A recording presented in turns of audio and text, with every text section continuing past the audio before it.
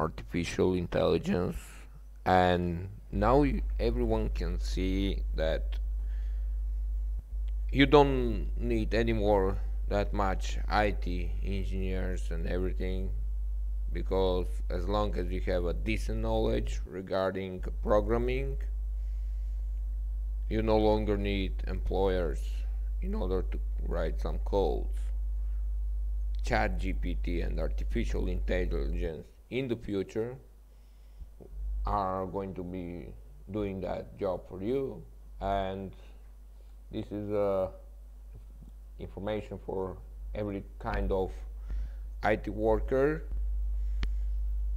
because you you'll have problems eventually getting some work, getting to some job to enter in the workforce, because they no longer need you.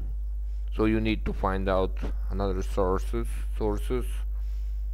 of income or kind of work, like streaming or some other type of engineering stuff, because that it is the future of your job is not going to be viable except you're smart enough just to create artificial intelligence on your own. But there will be so many people doing it eventually, I guess. So yeah, here is a simple example of how things will look like in the future, even though this is not the perfect version. It is not going to be like this. It's going to be much better, much more improved than this. But yeah, artificial intelligence is going to take over your job, and this is one of the reasons why Elon Musk, Mark Zuckerberg, and so many others are removing people from their work. It is the main reason, because they don't need them. They have already artificial intelligence who is going to work for them, not you. Okay, here you are. Just write some demanding for some kind of code, like provide me a Python code for card game. This is just an example, and see how it looks like. You can see you don't need any more programmer.